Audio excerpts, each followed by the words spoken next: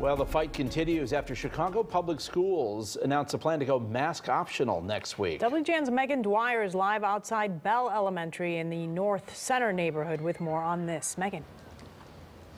Yes, the Chicago's Teachers Union and CPS, they are at odds yet again about this mask issue. CPS today, Pedro Martinez saying they are not going to institute this option until Monday, so they have time to train their teachers on what to expect.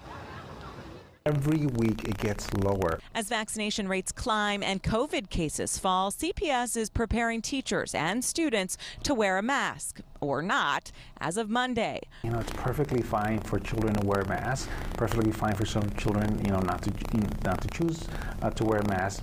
It really is about your comfort level. For some, it's about time and a welcome change. I don't understand how people can be so afraid. We are causing fear in our children. But the move has enraged a lot of parents. It seemed ridiculous. I'm sorry your kid has to wear a mask. I'm sorry you can't go and see your kid in the dance show. This is about life or death. CPS says 47% of kids between the ages of 5 and 11 are now vaccinated. That number, though, isn't high enough to please some parents. Have to isolate, have to take time off work, have to go through the trauma of, am I going to get sick?